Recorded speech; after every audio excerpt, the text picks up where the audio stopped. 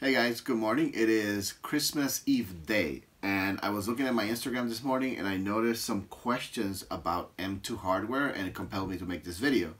So check this out. Get closer here. What I have here is a Helination Talon F4, which looks a lot like the Talon, no, Talon F7. Looks a lot like the Talon F4.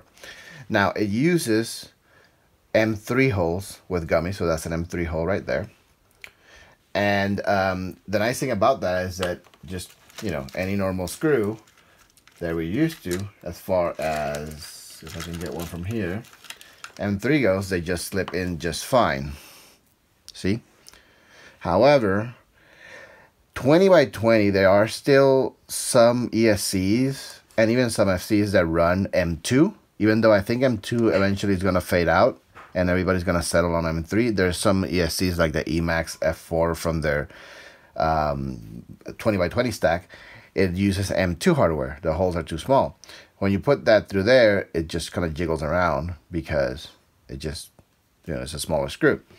So while it's nice that some of the newer ESCs, like say the Acon new 20 by 20, it is M3, there are still some M2 ESCs on the market. So I have a little trick that will solve that problem. First of all, let's look at these brass inserts. These brass inserts right here, they are a lot like the ones inside the body of cameras. The only difference is that usually the ones inside the camera, inside the plastic, have a closed end. So one side is actually closed. But these are essentially the same thing, only they drill through them. But these go in there like that. I can get this in there. There we go. And it fills a hole up as a spacer, and then you thread the screw in just like that.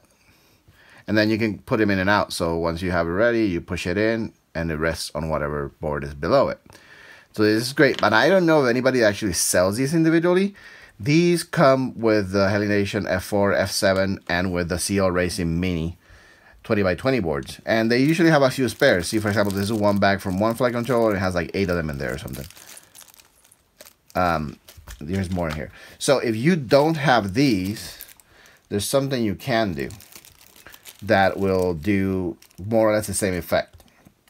So you take common fuel tubing. This is Dubro fuel tubing that's used for nitro models, right? And then you take antenna tubing, and you just shove it in there. Let me cut this straight first. Where's my blade? So cut this really straight, right? And then you put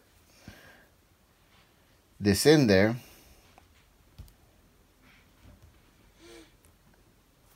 Right? You cut it off. So basically what I'm doing here is I'm making a standoff spacer that is kind of crooked, this one, but you get the point.